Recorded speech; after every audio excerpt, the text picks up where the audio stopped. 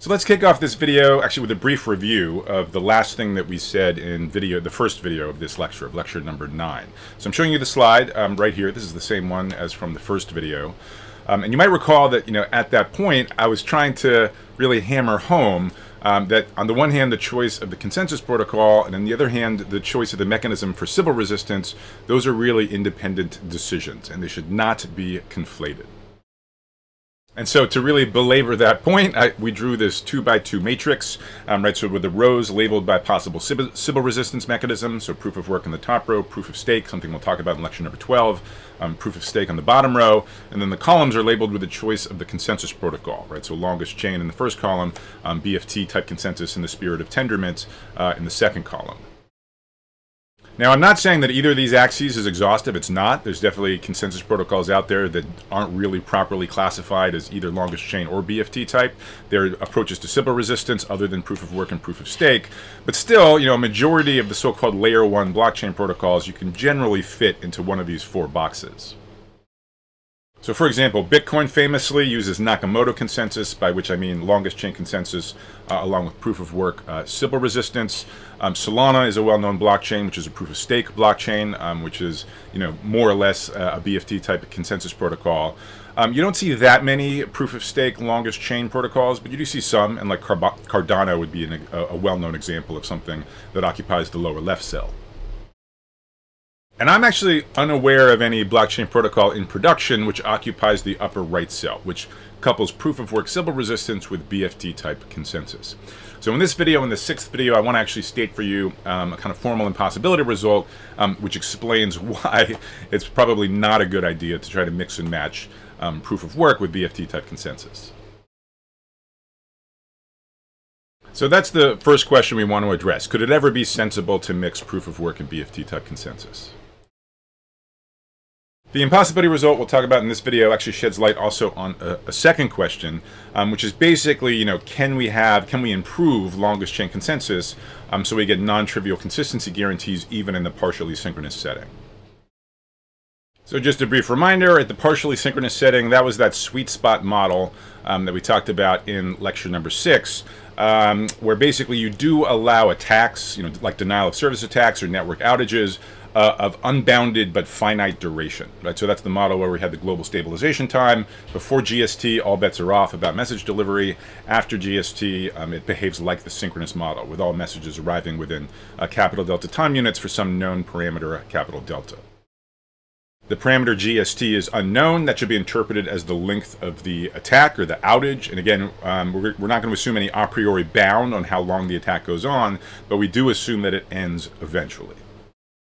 Now, the Tendermint protocol, which we discovered and talked about in lecture number 7, one of its claims to fame is that it actually retains consistency, right? So nodes keep staying in sync even when you're under attack. Okay, so even in the partially synchronous setting, even before the global stabilization time. You might recall that's why we were sort of bothering with sort of 2 stages of voting and sort of quorum certificates, with a supermajority of agreeing votes from each of the 2 stages. That's what gave us that consistency property even when we're under attack for the Tendermint protocol in lecture number 7. Now, for longest chain consensus, on the other hand, you might remember we wrapped up lecture number 8 by pointing out that longest chain consensus does not enjoy consistency in the partially synchronous setting. Attacks and network outages can really mess up consistency for longest chain consensus.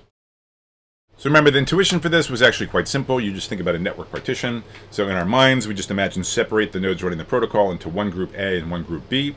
And then we just, we assume that the network just delays messages between A and B for some unknown period of time.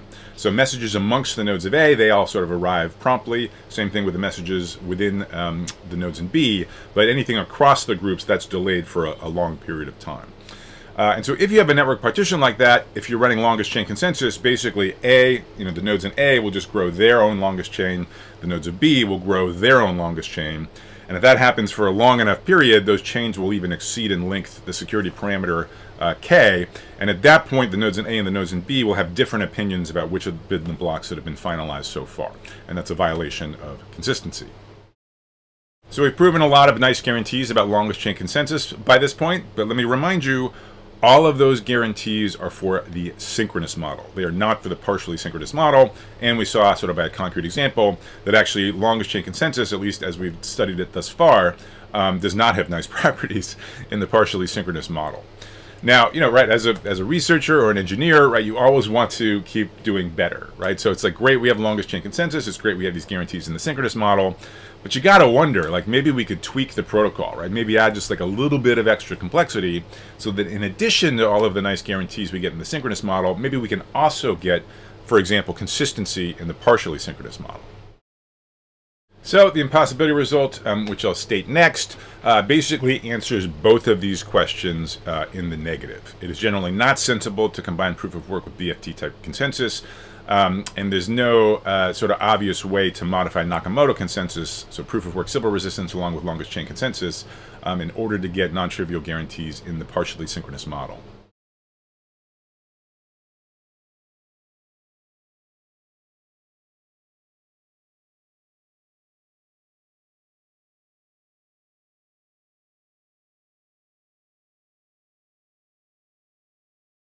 All right, so the formal statement, and maybe this was, to some extent folklore, but as far as stating and proving it formally, you can find that in a paper of mine, along with Andrew Lewis Pye from 2020 called Resource Pools and the Cap Theorem.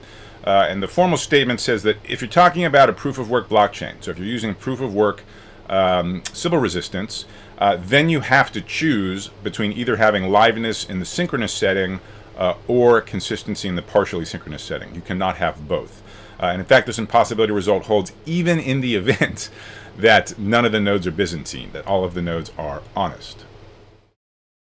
So it's constructive to interpret those two cells from that 2x2 matrix, the two proof of work cells, in the context of this theorem. So if we think about Nakamoto consensus, as we've studied it, so longest chain consensus plus proof of work sybil resistance, that does satisfy one. Okay, that satisfies one kind of even in the synchronous setting, even with up to 49% of the hash rate being Byzantine. So it certainly satisfies liveness when delta equals 0 and you have no Byzantine hash rate. And so this theorem then says it is then a foregone conclusion that Nakamoto consensus will not satisfy consistency in the partially synchronous setting. Now it's very easy to observe directly that longest chain consensus and proof of work sybil resistance wasn't consistent in the partially synchronous setting. We sort of didn't need this theorem to observe that. But this theorem really says it's something fundamental that is driving that weakness of Bitcoin and other protocols that use Nakamoto consensus. It is an inevitable byproduct of having sort of liveness guarantees in the synchronous setting and being proof of work that inevitably forces you to give up on consistency in the partially synchronous setting.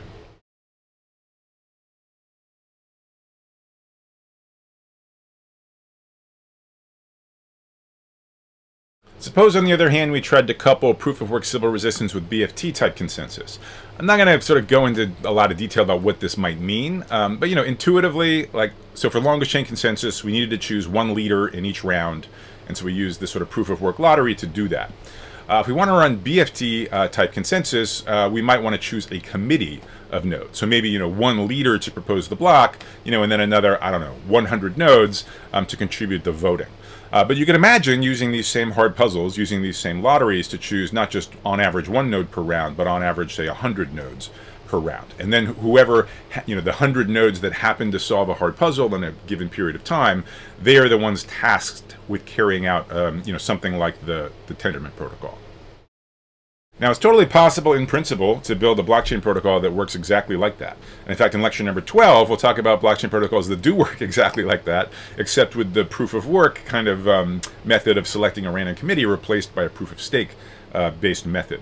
And if you did build a blockchain protocol like that, it's if you did it properly, you would wind up getting the second of these guarantees. So you would inherit Tendermint's guarantee that you have consistency in the partially synchronous setting.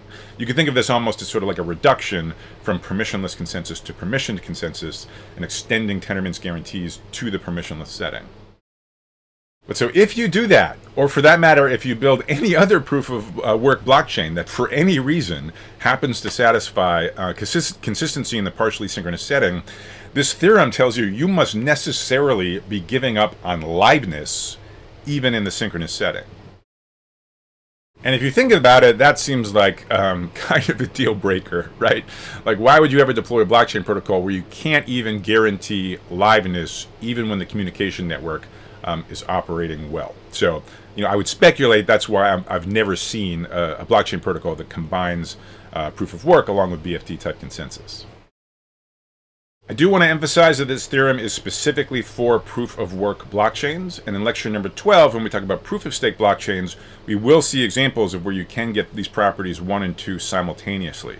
Arguably, those proof-of-stake blockchains are a little less permissionless than the proof-of-work blockchains we're talking about right now, but in exchange for sort of needing, to some degree, some amount of registration by nodes, you are able to get sort of both of these properties. So let's talk about why this theorem is true. And in particular, you might be sort of surprised that this could be true even when you have no Byzantine node, no Byzantine hash rate at all. That seems kind of crazy. But we are going to use the fact that the amount of hash rate in the system may vary over time. So the one-sentence summary of why this theorem is true is that in a proof-of-work blockchain, you cannot distinguish between waning hash power and delayed messages. And notice both of these two obstacles are present even if all of the hash rate is honest, right? Hash rate may sort of go up and go down, whether or not you have any Byzantine hash rate or not. And messages may get delayed, right? If you just have sort of a trouble with your communication network, again, whether or not any of the nodes are Byzantine. To be a little bit more precise about this, zoom in on some honest node I, and imagine at some period of time it just literally stops hearing about any new blocks from any of the other nodes in the system. One possible explanation for why node I is no longer hearing about new blocks is maybe all of the other hash rate disappeared. Maybe all of the other nodes just sort of turned off their machines.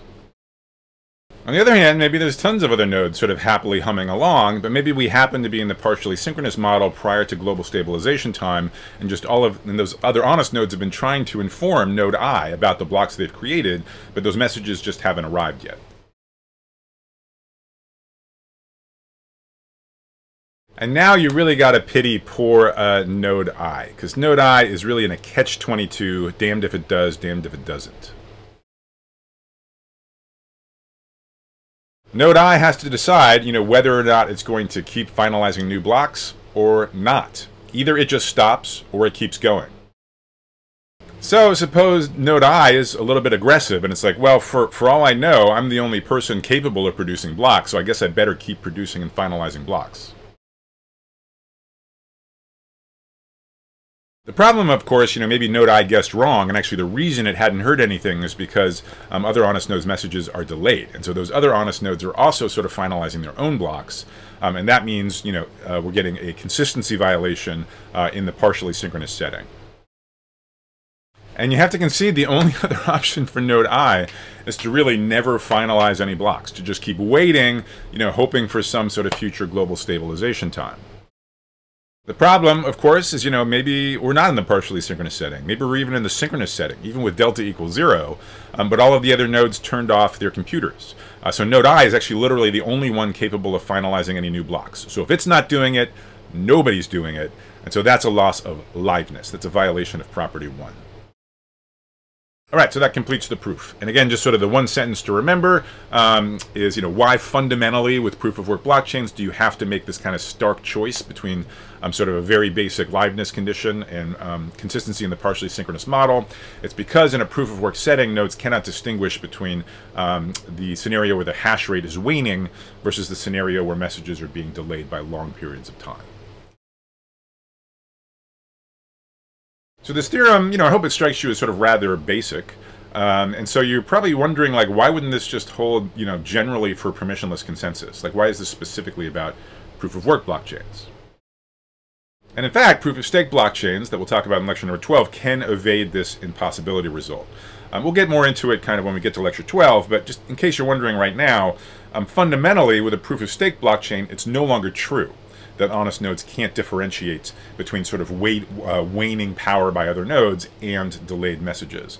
And the reason is that sort of the amount of stake everybody has is just recorded on the blockchain itself. So by virtue of nodes sort of keeping track of the blockchain, they are also keeping track of exactly how much power the other nodes have. So if all of the other nodes suddenly have no power, an honest node is going to be able to see that just from the record on the blockchain. Whereas in a proof of work setting, right, if other nodes turn off their machines, you have no idea. right? So the blockchain state remains exactly the same. Other nodes have sort of disappeared. You have no way of knowing whether or not that has in fact happened. Whereas with proof-of-stake blockchains, you can immediately tell whether or not that has in fact happened. So that's why this theorem does not, this proof as is, does not hold for the proof-of-stake case. And as we'll see in lecture number 12, actually there do exist proof-of-stake blockchains that get both of these properties 1 and 2. All right, so we're almost done with lecture number 9. The one remaining order of business is a very short video where we're just going to sort of give you an orientation over the next 4 of what the next 4 lectures are going to be about, lectures 10 through 13. So I'll see you there.